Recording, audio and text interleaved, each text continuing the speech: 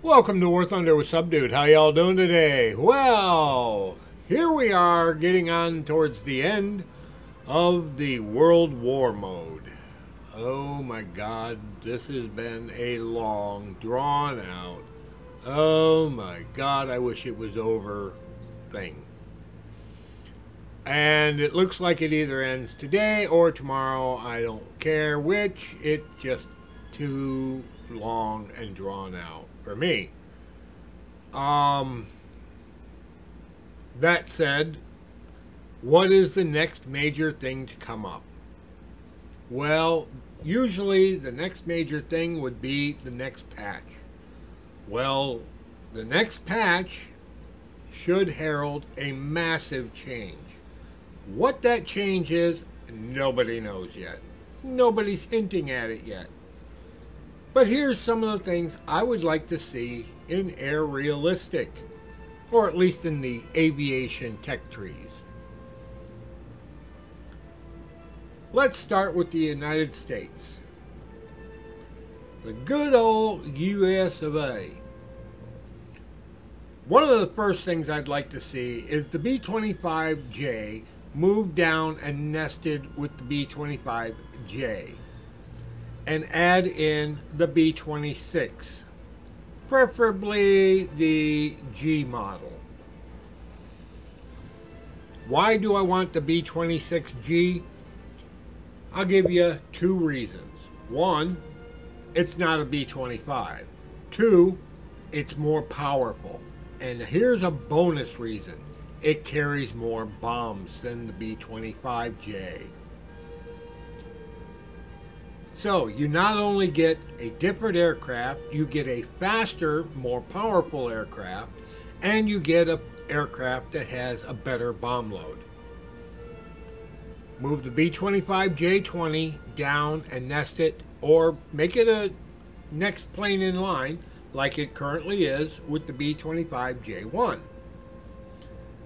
Where the B-25J-20 is, put in the B-26G model. At your discretion, Gaijin, whichever one there is of the Gs.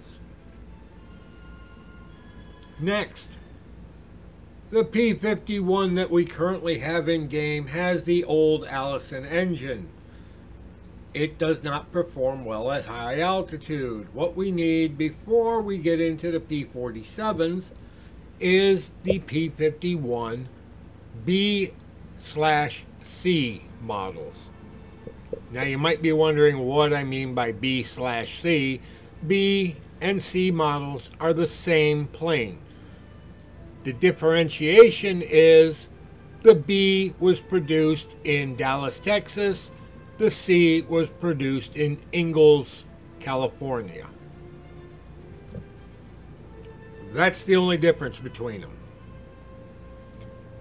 Now, what differentiates them from the P-51 itself is they have 50 cals instead of 20 mils.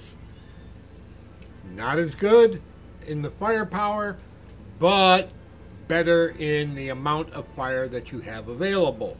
And the P-51Bs and Cs were faster than the P-51Ds originally. Next, I'd like to see the P-47 D-15. We currently have the D-25 and the D-28. Both good planes, but we're missing the Razorback. Now, if you want to make it the P-47C, I don't care. But the Razorback is the iconic plane, not the bubble top. After that, basically, there's nothing left until we get to the end of the props in the naval line. The F-7F is a great plane, but there should be one after it.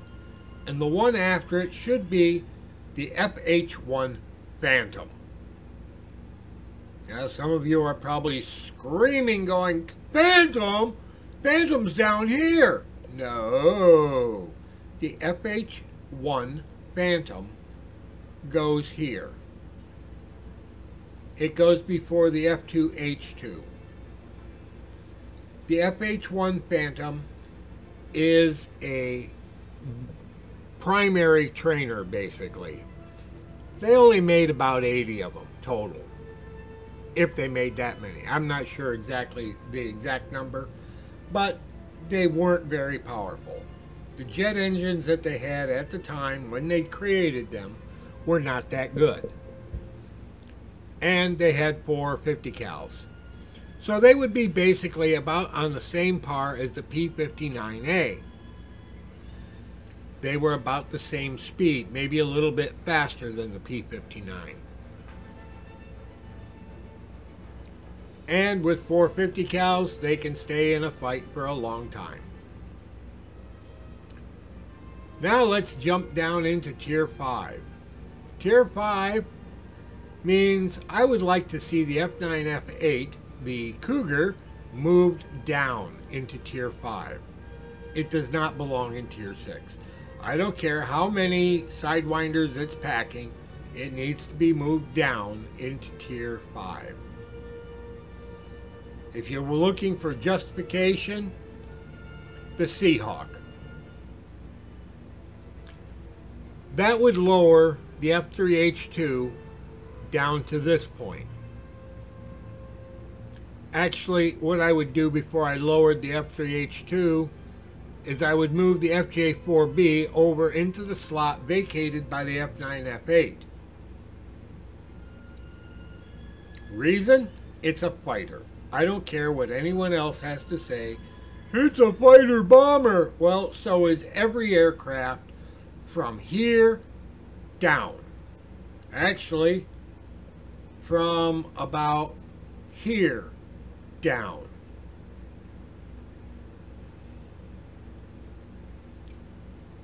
The A4B, I still think should be lowered down here. Why? Because it's one of the first ones. It's not as powerful, but it is slow. And yeah, it's got a couple of sidewinders, but that doesn't mean it's a super plane.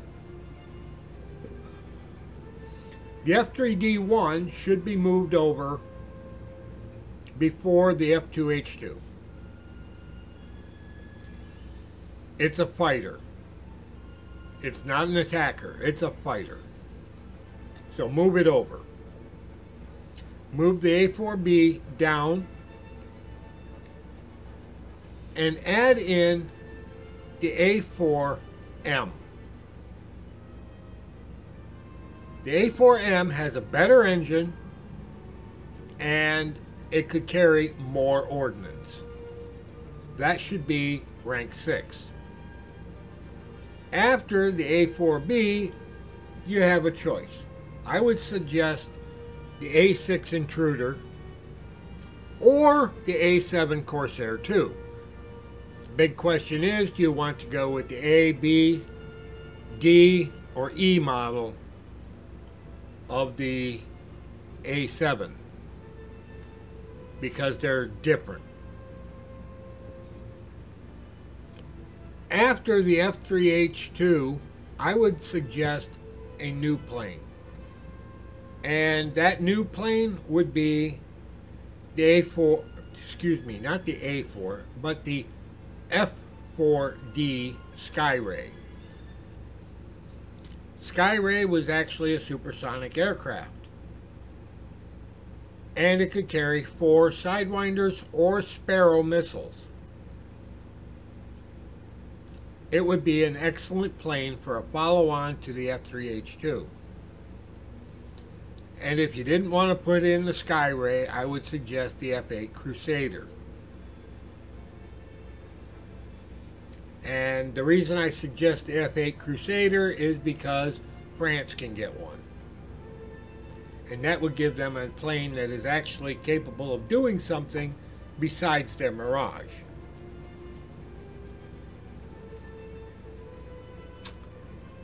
And that's pretty much as I would do to the American lineup. I might add an additional bomber like a B-45 in rank 5 or an RB or a B-66 in rank 6. And why would I add those two planes? One of which? Because they have a Stinger in the tail, which no American bomber at rank 5 or rank 6 has. But Russians do. And I'm sick to death of trying to close up behind one of those to kill it and being shot down by laser cannon 23 millimeters. That's just me. And that's pretty much all I would do to the American lineup. And at this point, I'm going to call it quits and go on to produce another one for Germany. Y'all have a pleasant today, a better tomorrow, and we'll catch you in the sky in Air Realistic on the good maps. Take care, folks.